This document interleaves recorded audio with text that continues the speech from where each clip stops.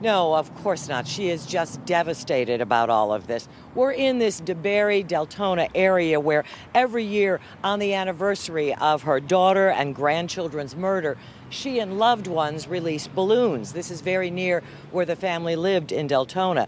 Ms. Nieves thinks her son is confused out there somewhere and that he is searching for the bodies of his sisters and niece and nephew. I wish I could just throw in my bed and just lay there and let go, but again, I can't. If I don't do it, who's going to do it? Felicita Nieves has faced more than her share of tragedy.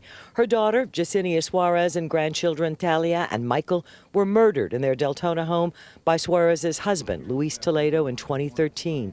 Toledo serving life in prison and has refused to tell anyone where he buried the bodies. Now, Felicita's only son, Jonathan Suarez Nieves, is missing. Jonathan left the DeBary home he shares with his wife and child Sunday. Now he's like on a mission, like if he want to find his sister and his nephew, his niece. Felicita and Jonathan's wife, Jasmine, say Jonathan was anxious, depressed, not himself in the days leading up to his disappearance. They say he never publicly grieved over his sister and the children's murders. He's very quiet about it.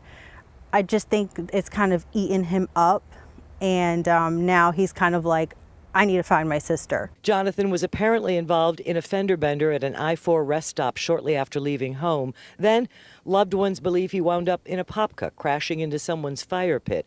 His mother thinks this Ring doorbell video from that area might be of Jonathan. His truck was found, wallet and other belongings inside, but no sign of him. I just want him to come home. I want him to know he's loved and we're here for him. Just come home, Jonathan. Call me at least. Send me a text. If you want the space, we'll give him the space. If anybody knows anything out there.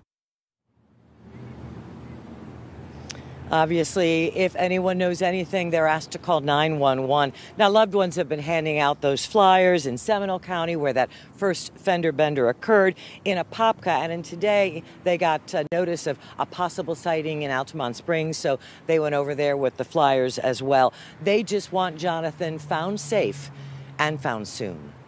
In Volusia County, Claire Metz, WESH 2 News.